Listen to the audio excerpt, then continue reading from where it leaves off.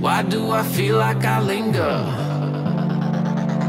between the words to say the words to remember. Now we're here to take control over your body and over your soul. We're gonna take back everything and lose it all. Hey everyone, and welcome back to my YouTube channel, or if you're new, hello, welcome. I'm Jack, but when I'm in drag, I go by Luna Rose because I'm the flower that blooms at night. And today, we are serving full, like, soft, fishy, feminine, Barbie prom queen, birthday princess realness. I have on my tiara, I have on my birthday princess sash, I'm wearing sequiny paillettes, and feeling the full fantasy. I really hope you guys enjoy this transformation. If you do, please give it a thumbs up. Comment down below any other videos you want to see from me, and don't forget to subscribe to a bitch and hit that notification bell to tell you when I upload. There should be one new video every single Monday, 8 PM Greenwich Mean Time, and yeah, let's transform, shall we? Thanks for watching. So I'm starting this look off with my base and brows already done. I will leave a tutorial down below for exactly how I do that.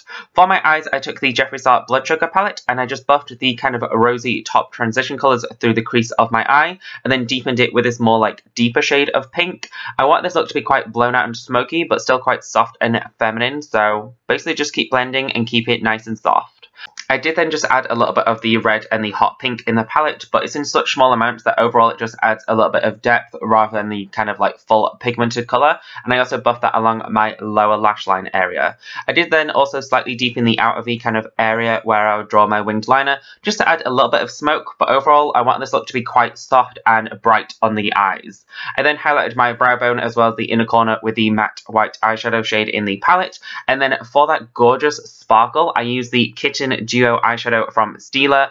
Honestly, Stila can do no wrong with glitter colours. Like, this was absolutely gorgeous. So I first used kind of the eyeshadow shimmery version and then topped it with a glitter, and honestly, the camera does not do it justice. It was stunning.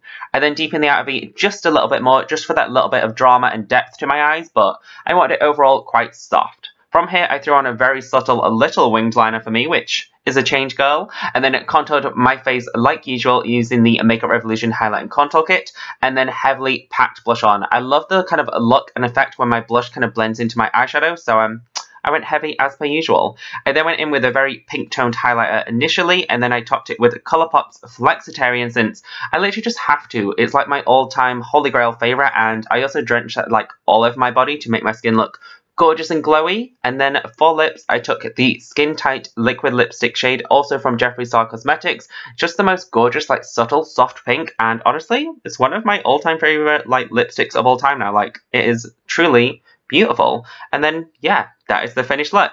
I really hope you guys enjoyed this transformation, and thank you so much for watching.